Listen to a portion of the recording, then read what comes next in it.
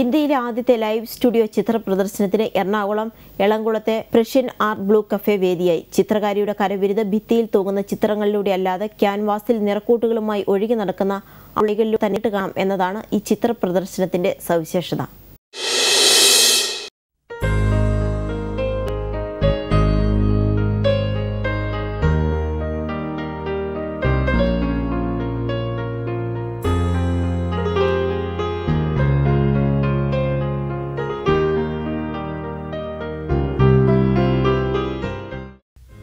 ചിത്രകാരിയുടെ ഭാവന വിരൽത്തുമ്പിലെത്തുന്നതും അത് വളർന്ന് ചിത്രങ്ങളാകുന്നതുമെല്ലാം നേരിൽ കണ്ട് ആസ്വദിക്കാം. ചിത്രകാരിയോട് നമ്മുടെ ആശയങ്ങൾ പങ്കുവയ്ക്കുന്നതോടൊപ്പം സംശയങ്ങളും ദൂരീകരിച്ച് സൃഷ്ടിയുടെ മുഴുവൻ ഘട്ടത്തിലും നമുക്ക് അവരോടൊപ്പം നിൽക്കാം. ആസ്വാദകരുടെ ഇഷ്ടങ്ങൾ കൂടി ഉൾക്കൊണ്ടാണ് ചിത്രകാരി ഇവിടെ ചിത്രങ്ങൾ വരയ്ക്കുന്നത്.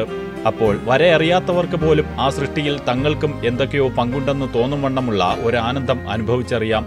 ചെന്നൈയിലെ ലോജിസ്റ്റിക് കമ്പനിയിലെ ഉന്നത ജോലി ഉപേക്ഷിച്ചെത്തിയ ഭാവനയാണ് ഈ ആഴ്ചയിലെ ചിത്രകാരി. കലയുടെ ലോകത്തു നിന്നും കലാകാരന്മാർ സാമ്പത്തിക പ്രതിസന്ധിയുടെ പേരിൽ ഉൾവലിയുന്നത് അതിനെ ബുദ്ധിപരമായി ഉപയോഗിക്കാത്തത് കൊണ്ടാണെന്നാണ് ഭാവനയുടെ അഭിപ്രായം.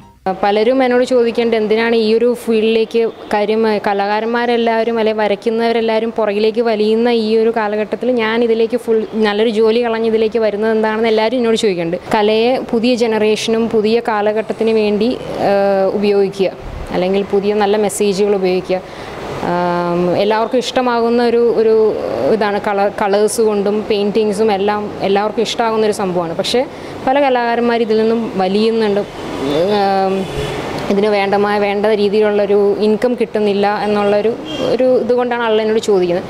ഭാവനയുടെ ഭാവന ക്യാൻവാസിൽ അതിരുകളില്ലാത്ത ആകാശത്തിനും അനന്തമായ ഭൂമിക്കും അതിരുകളുള്ള മനുഷ്യന്റെ ജീവിതത്തിനുമെല്ലാം നിറങ്ങൾ തേക്കുമ്പോൾ അത് അത്ഭുതത്തോടെ മാത്രമേ കാഴ്ചക്കാർക്ക് കണ്ടു നിൽക്കാനാവൂ. പ്രഷ്യൻ ബ്ലൂ ആർട്ട് കഫേ ഉടമ TR സുരേഷിന്റെ ശിഷ്യയാണ് ഭാവന. പ്രദർശനം 20-ന് സമാപിക്കും.